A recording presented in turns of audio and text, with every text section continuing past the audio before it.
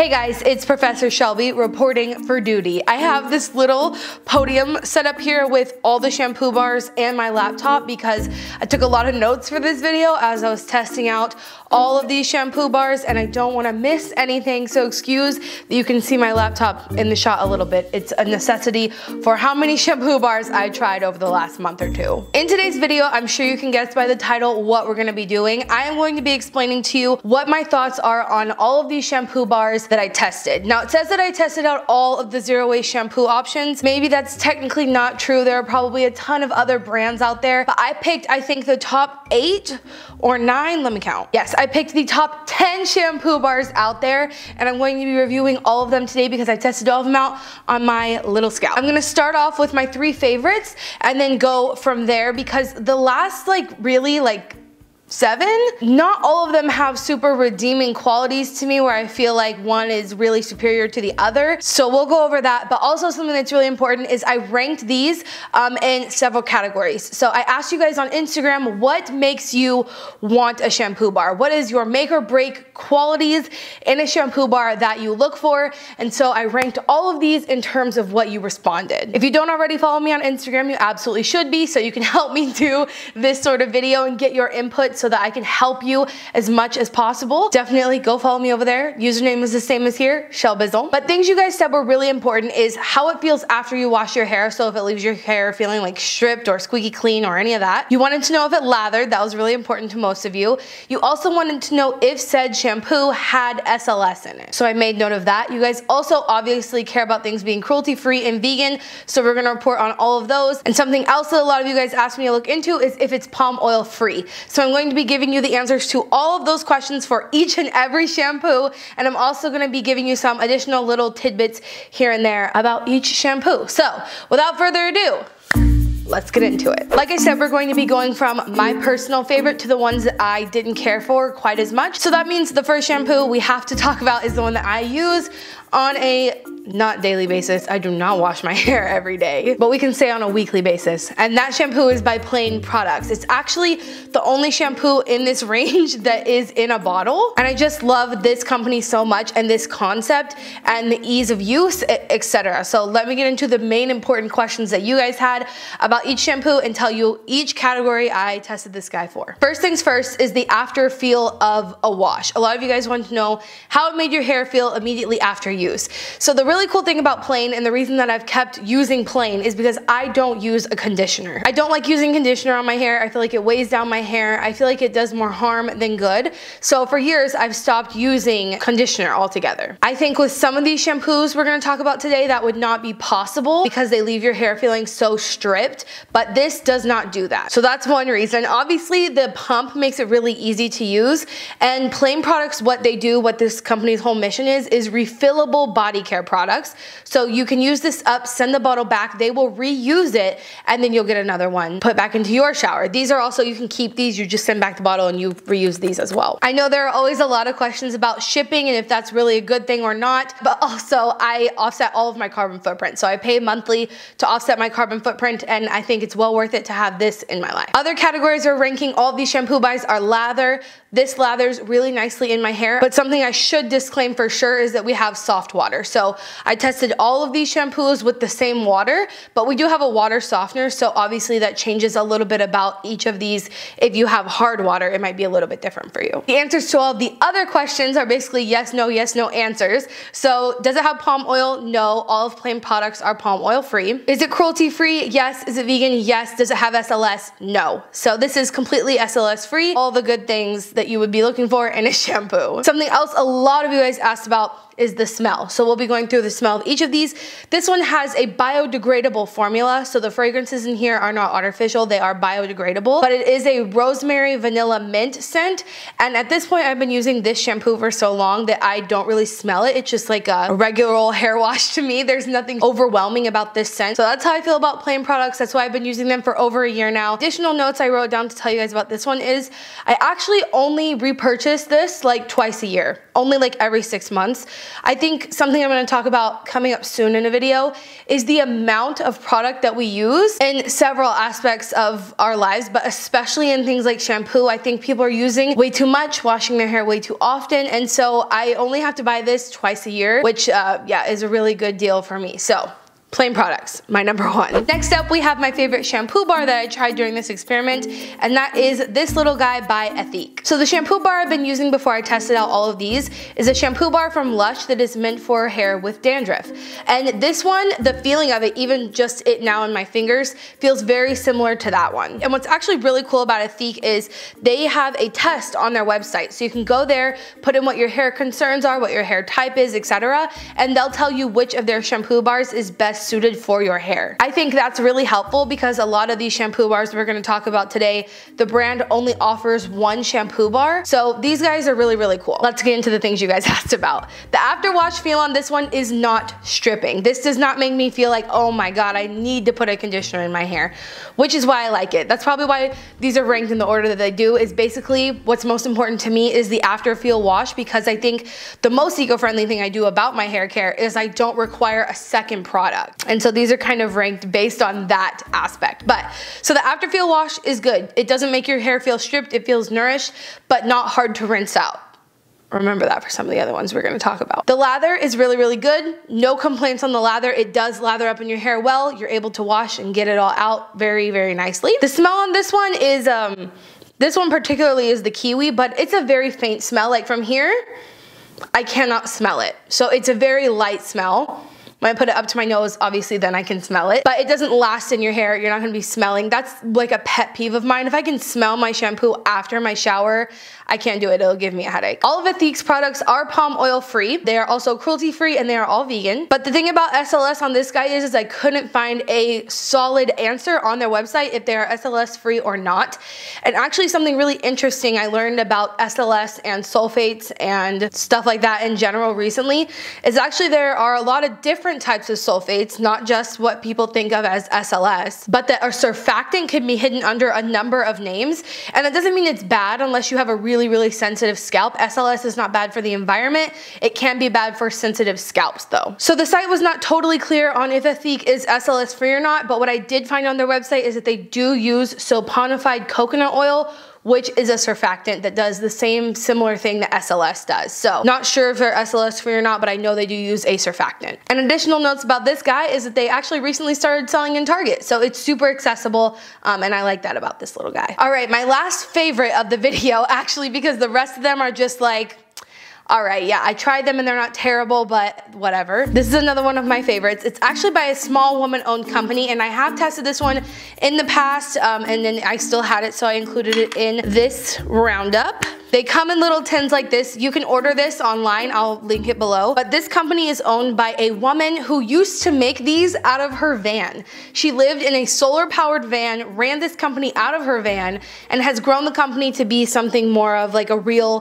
full-time business. She has a shop, I believe, in South Dakota now. Her name is Callie. I follow her on Instagram, so I'm kind of invested in this company emotionally. But yeah, I'm gonna have this one linked below. So to answer all of the questions about this guy, it lathers really, really nicely. The smell, it's a tea tree smell. It is not the most pleasant scent, but again, maybe I should also disclose, I don't have the best sense of smell in the world. So me telling you I can't smell it from here, take that with a grain of salt. But when you put it up to your nose, it's not the most like florally scent or like clean scent. It has a scent of like soap and a little bit of tea tree, but I don't mind it. And again, this smell doesn't last after you've shampooed your hair. To answer all of the questions that are important to you guys, let's get into it. How does it lather? It lathers really well.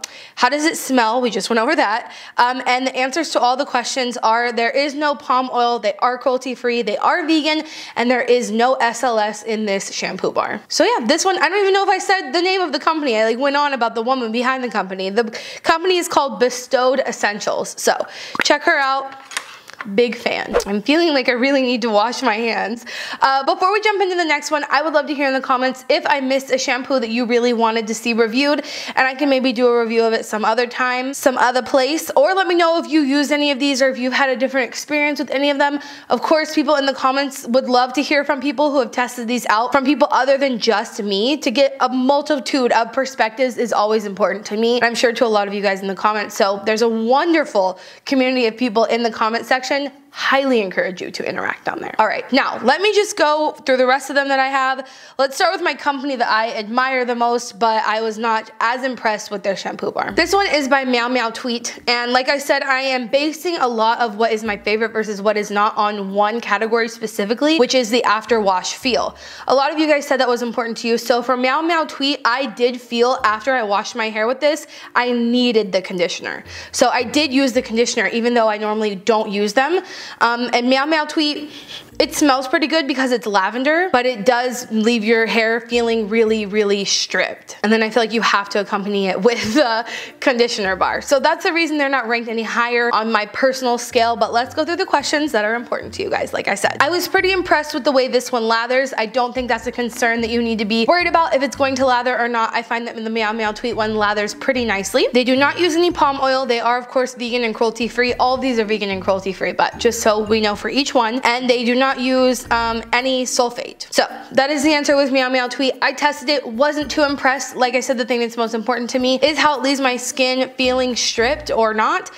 Or my hair feeling stripped or not. I also know though that there are plenty of people on the internet that say this is the best shampoo bar they've ever used. So definitely check out those reviews as well. Maybe someone in the comments will say they absolutely loved this, but it was not my favorite throughout this test. I do love Meow Meow Tweet as a company though. I do have to tell you, I think what they're doing is great. I love the company. I use some of their products. Just, I think there are better ones out there for my personal hair type. I guess my next least favorite or most favorite of the ones I don't love are Lush shampoo bars. So you can't make a video about shampoo bars without talking about Lush. If I'm not mistaken, they are one of the first people who ever invented the shampoo bar. I know they invented the bath bomb. And so I have quite a few shampoo bars here from Lush that I compared. To be honest with you, over the years, for the last probably, literally 10 years, I've tested almost every single, shampoo bar from Lush. All of these are no different. I honestly think that Lush has all these shampoo bars that are meant to like cater to different sort of hair types,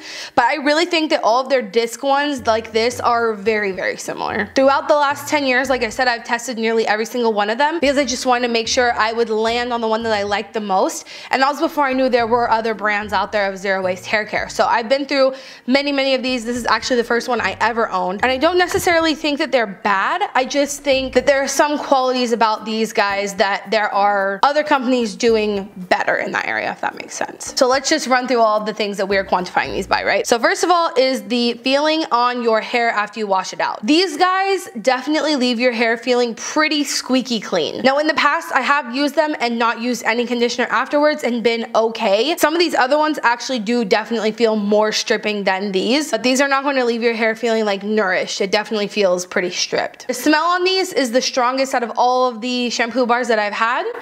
And I think that's because Lush definitely caters to people coming to the movement and getting them interested, right? Lush is pretty trendy and exciting and can get like the average girl who is used to using like a shampoo in a plastic bottle onto something like this. And that's what I think Lush is really good for in this case. The questions that you all want to know about are, does it have palm oil? That is a convoluted question, but the answer I believe is yes. I think that they make their surfactant from palm oil. What's really interesting about palm oil is just in general, it is a very sustainable oil, one of the most sustainable plant oils on the planet.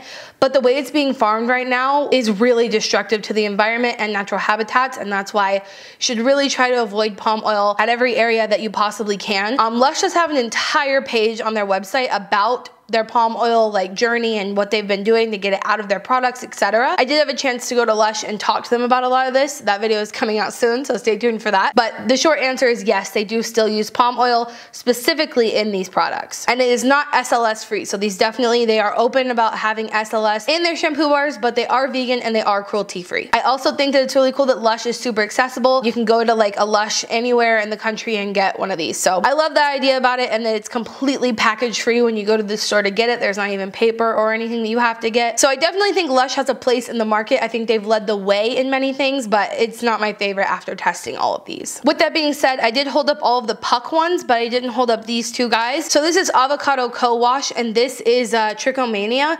This is my favorite shampoo bar by Lush.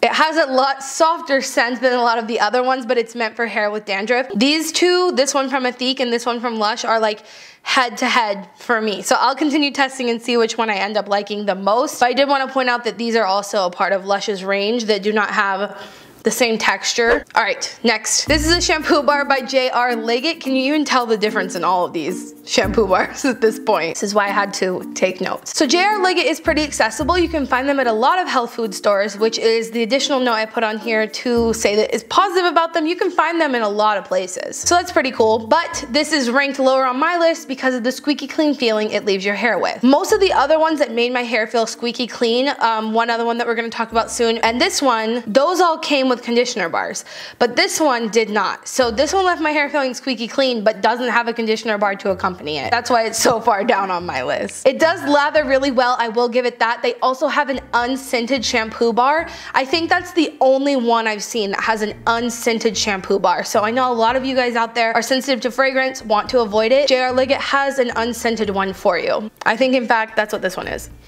In addition, they have a bunch of different scents, so you can check that out. They do not use palm oil, they do not use SLS, they are vegan, and they are cruelty free. This one is just lower on my list because, like I said, it left my hair feeling pretty squeaky clean and didn't come with a conditioner. These last two, I'm not sure which one I want to put as my least favorite, or which one I like more, which one I like less, so let's just go with this one. These neat little shaped guys are by a company called Bar. Now, a lot of you guys asked me to test this out. Some of you guys told me you already use this and that you love it.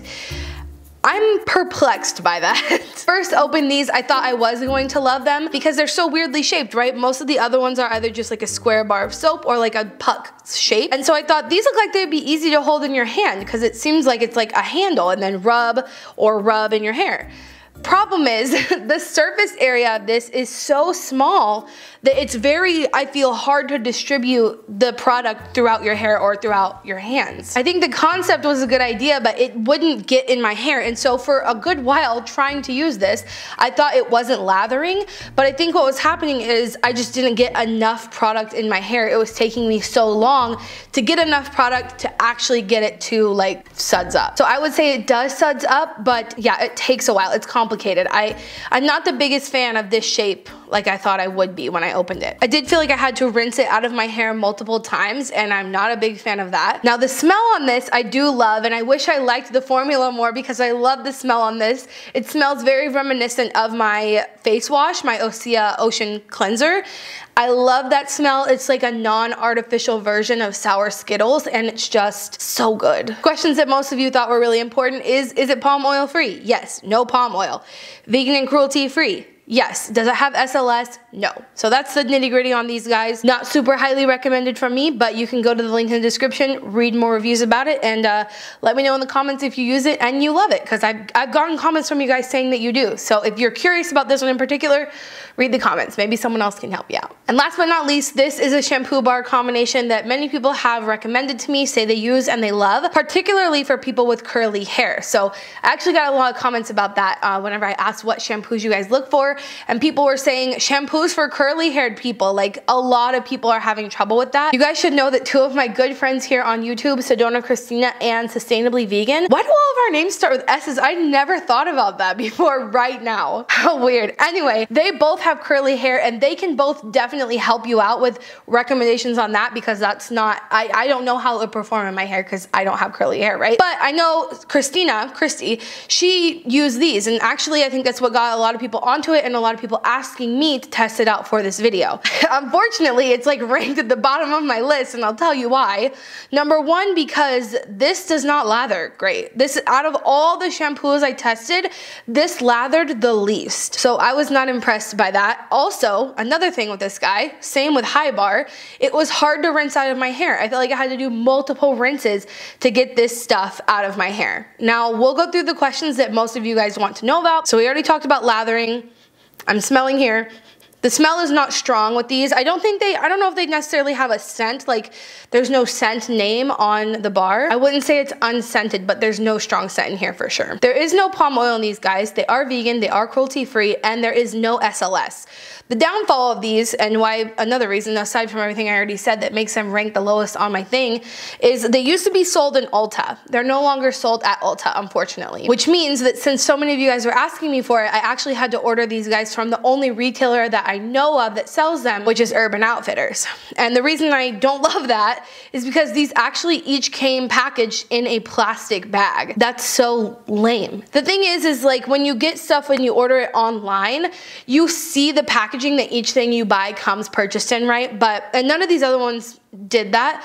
But something you might not know is like in the store, or maybe like the retailer or whatever, these could even be coming to them in plastic bags and they're taking them out and shipping it to you. You would never know. So I don't know if that's really a concern with these guys or not. Like these other ones could be doing that, you're just not seeing it. And with these, since I ordered it from a retailer like Urban Outfitters, they didn't care to remove the plastic before they sent it to me. Regardless, I felt like I should disclose that these came in little plastic bags from Urban Outfitters. But I'll have it linked below.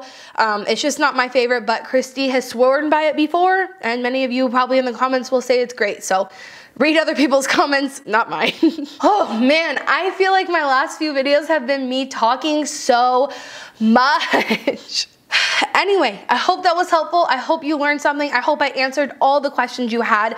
If I missed any, let me know in the comments down below. I am just doing my absolute best to serve you guys and help you figure out what is best for your hair, what is best for your lifestyle. I want to make videos like this in so many other categories. Trust me, I have a lot planned for 2020. Let me know what other kind of videos like this you'd like to see. I just really hope it was helpful. My throat really hurts. I almost just dropped all these shampoo bars. I gotta go, but I love you guys. Thank you so much for watching. Remember, until next time, you cannot do all the good that the world needs, but the world needs all the good that you can do. Bye, guys.